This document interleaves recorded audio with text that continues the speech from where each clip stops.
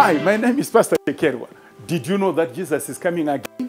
In the Bible, he records on John chapter 14, verses 1 to 3. Let not your hearts be troubled. Believe in God, believe also in me. In my Father's house are many mansions. If it were not so, I would have told you that I go and prepare a place for you. And if I go and prepare a place for you, I will come again and receive you unto myself, that where I am, there you may be also. This is a promise that Jesus is telling his own disciples. By the way, when we talk about the second coming, Jesus was always talking about the second coming to his own. This is not a gospel for everyone. It's a gospel for those who only believe in him. Do you believe in him? Do you trust his word? Do you know that his promises are sure? Now, in the word, he starts off by saying, believe in me, believe in God. Let me challenge you. Do you believe in the God who created the heaven and the earth? Do you believe in the God who knows the end from the beginning?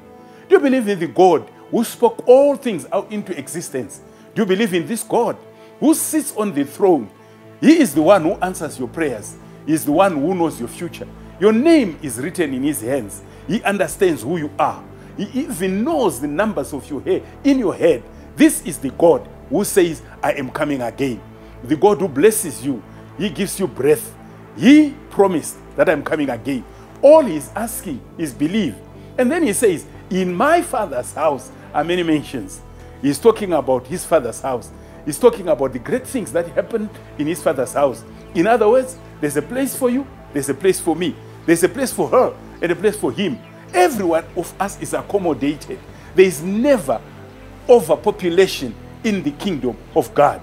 And he says, I am going to prepare. And when I'm done, I'll come back.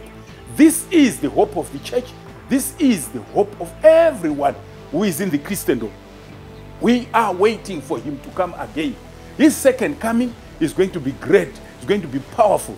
First time he came as a little baby. But when he comes now, he comes in glory with power.